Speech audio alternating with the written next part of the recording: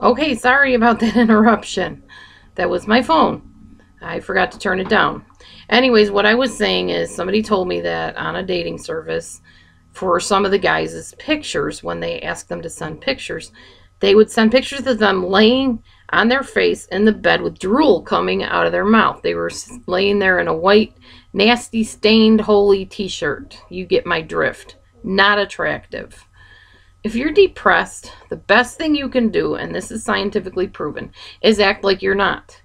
Put on your makeup, put on your nice shoes, put on your nice clothes, wear your perfume, whatever makes you feel pretty as a woman or handsome as a man, do it.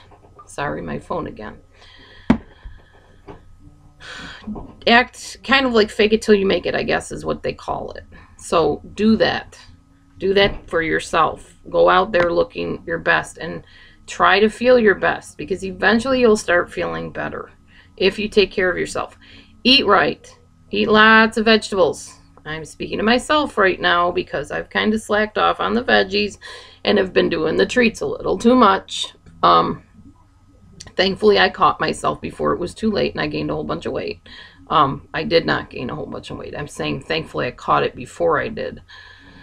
You need to take care of that shell that you live in. You only have one body. Once it's gone, it's gone. Once it's sick, it's sick. Once it is destroyed, it's destroyed. And I'm talking about on a permanent basis. Also, move. Exercise. Move around. If you can't move your legs, move your arms. If you can't move your arms and your legs, move your head. Do something to move.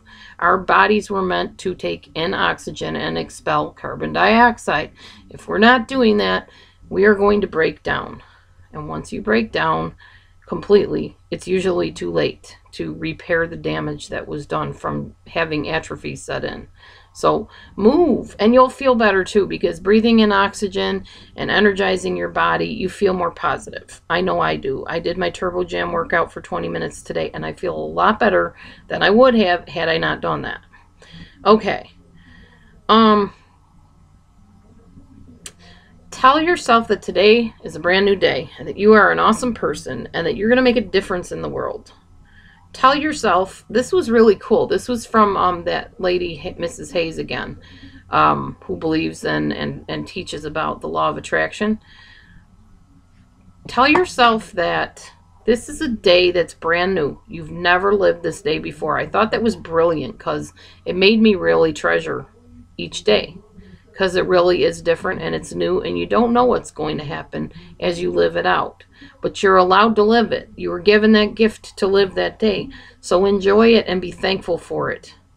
And just embrace whatever comes your way. If something bad happens, you know, deal with it when it happens, but then realize that better things can come. Whatever it is that you do good for other people and good in your life will ultimately come back to you.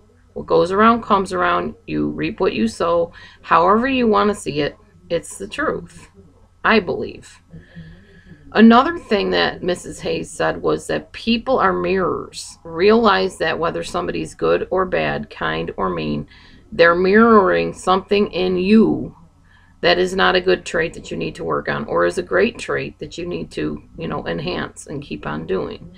Actually, my foster mom said this to me as well, that when you see something you really can't stand in another person, look back at yourself, because it's probably something in you that you don't like and need to work on correcting. So anyway, I said I was going to read this thing at the end of the video. Sorry for that little phone interruption. I'm going to try to edit that out as much as I can. I want to read you what I put on Facebook, because I think it's important. And again, I was kind of preaching to myself. And I call it Run Away. Let me get it open here. It's probably going to take a minute. There we go. If someone's words and actions are not lining up with each other, run away. If someone is not in your life for the good and bad, run away. If someone lies, run away. If someone steals, run away. If someone cheats, run away. If someone talks like a victim constantly, run away. If someone blames you or anyone else for everything, run away. If someone lusts after you, run away. If someone has anger issues, run away. If someone has unnatural affections, run away. If someone hates Jesus or your beliefs, run away. If someone is cruel to children or pets, run away. If someone mocks, belittles, abuses you in any way, run away. If someone tells you God doesn't love you or wants to punish you, run away. If someone is an addict, run away. If someone is an abuser, run away. If someone is greedy, run away. If someone gives mixed messages, run away. If someone is always negative, run away. If someone is always manic, run away. If someone is manipulative, run away. If someone is controlling, run away.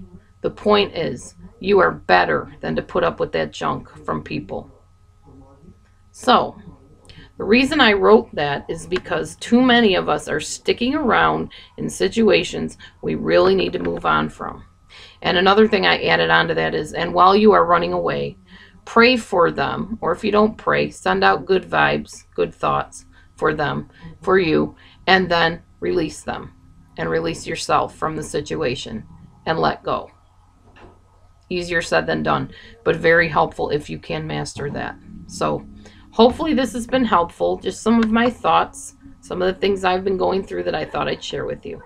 So God bless you in your journey. And if there's anything I can do to help, please let me know. I am DelusionDispeller@gmail.com if you'd like to write to me. I look forward to hearing from you. And God bless. Have a great day. Thanks.